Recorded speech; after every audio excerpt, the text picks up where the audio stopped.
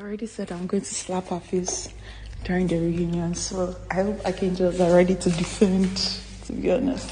A real hot slap.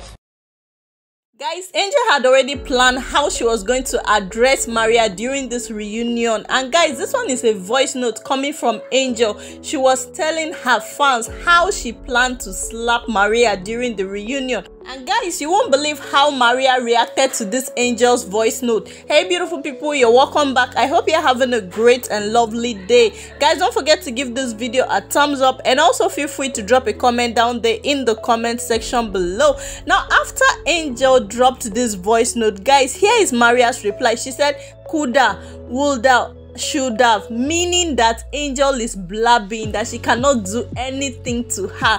That's the meaning of this statement that Maria wrote on her page about this Angel's voice note, saying she's just blabbing rubbish, she cannot do anything. And now guys, here is Sammy. Here is what Sammy came out to write on his page. He said, I'm not a dramatic person. I don't see reason why I should come on the reunion show to start a fight that is settled.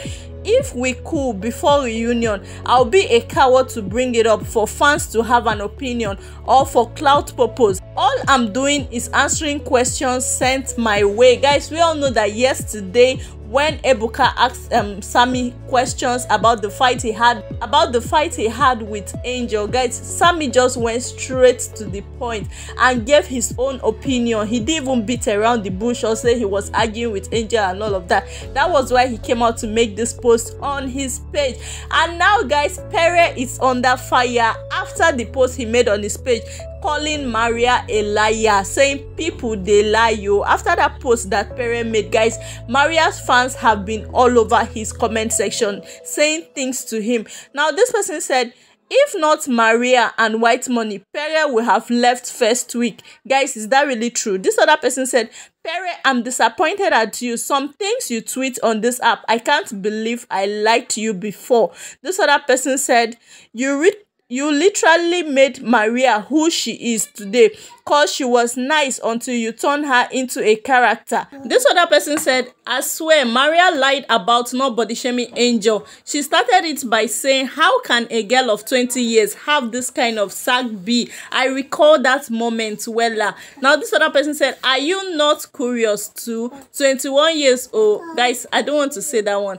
If not for Maria, you wouldn't be relevant. Guys, that one is saying directly to Pere. This other person said, Patriot are making your favorite to trend. Please, Patriot, don't call her name. Call her by Eve. Now, this other person said, I have always liked Pere until recently. Just because Maria dumped you, that's why you are behaving like this. And side with the ones that will easily give you what you want. Well done. I support you from day one, and I still am. I'm just disappointed. This one said, mix your disappointment. Hey, guys, this other person said, you should be grateful to Maria all your life. Guys, is that true? So many people are saying it's Maria that made Pere stay that long in the house. This other person say, oh boy, go sleep. You were scared of Saga in the house. You dey over Jones. This other person say, who they fear Saga?